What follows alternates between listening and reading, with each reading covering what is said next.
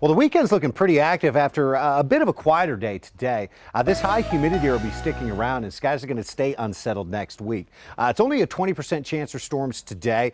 Best chance for wet weather will be up in northern New Mexico. Now we look ahead towards our Saturday and it does look like by midday and then through the afternoon, skies will be ripe for storms basically statewide, and heavy rainfall and flash flooding is going to be a continued concern. We look ahead towards our Sunday and I'll tell you what, just about every corner of New Mexico is probably going to receive those scattered storms, some of which will be producing those soaking downpours and potentially some flash flooding issues. So we just need to watch and be aware of that as we head out through the weekend and you're outdoor doing your activities. Monday, Tuesday, Wednesday, Thursday, look at those storm chances just continuing to hang around. And we've got the high temperatures each and every day in the upper 80s, but probably just shy of 90 degrees.